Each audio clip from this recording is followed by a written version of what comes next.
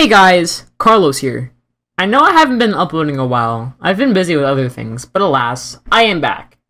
So as you may know about already, I am now the new icon maker / illustrator of Emote Dances. And people have been wondering, how do you make your icons? Well, today I'll be going over that and more. First off, you'll need an image of a pose. Most people make their own pose in Roblox Studio for simplicity. How I do it is that I just go into Emote Dances and make a green screen and get a specific pose of myself. However, Emote Dances is currently down for reviews, so we're gonna have to get a pose from somewhere else. However, Kyle has multiple poses that he made that can be used for icons, so props to him for the pose I will use. You will also need a template icon. I have provided a border outline if you wish to make your own. I will also link the regular template in the description. So if you want to make your own templates, feel free to.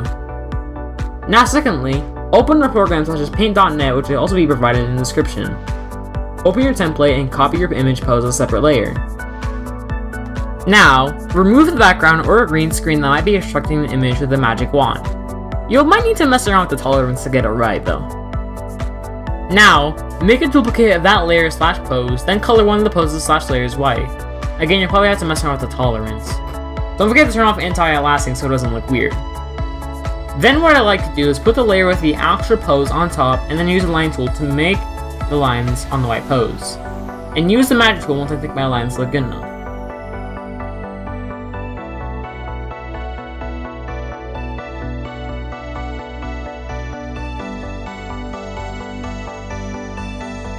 You'll probably have to play around with the line tool depending on the size of the pose and stuff.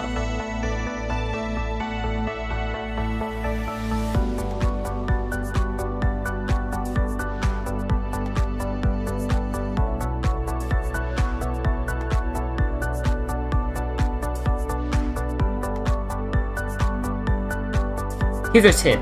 If you think the arm is behind the torso, you line out the torso. If the arm is in front, you outline the entire bit that's over the torso.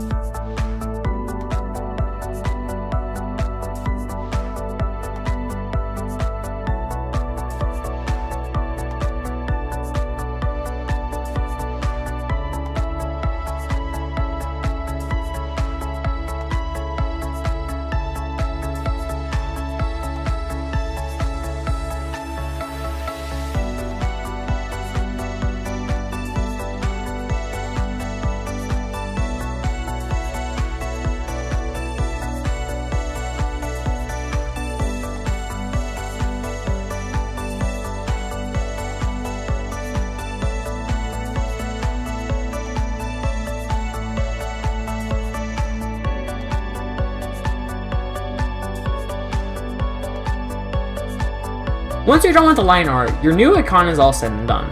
You can use your icons for whatever game you feel like. Thank you guys for watching. I hope you enjoyed the tutorial and hope it will help for you. See you guys later in the next video.